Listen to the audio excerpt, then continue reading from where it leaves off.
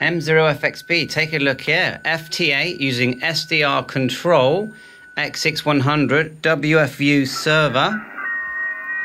The settings on the server are here under WFU, and if you've got the latest firmware, you will have this. Pause it. That's the settings. Working great. I've only just turned it on. Not sure if we're going to get a contact, but it's running. Now the battery is very low on my iPad, but you can see it's gone into TX. It's set the frequency. When we're in normal mode, we've got a nice waterfall. You do have to pay for this app, but it's a very good app by Marcus. So thank you, Marcus, for making an app that we can also use on the X6100. We'll leave that going for a while and see if we get any connections. Power-wise, what am I running? 5 watts. Long wire. Hopefully the SDR is good, but I can turn on the ATU.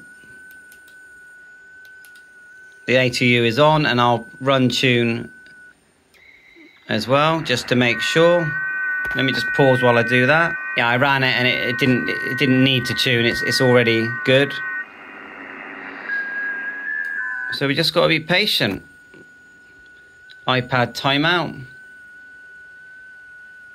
How good is that? Thanks for watching my YouTube channel. Sorry it's not the clearest image. But we are trying to give you a good image, but this phone just keeps refocusing. M0FXB Hamtech. I'll just show you the settings on the... Actually, if I do that, I'll have to show it disconnect. I don't really want to, but... I'll just show you the settings, because you're going to want them, aren't you?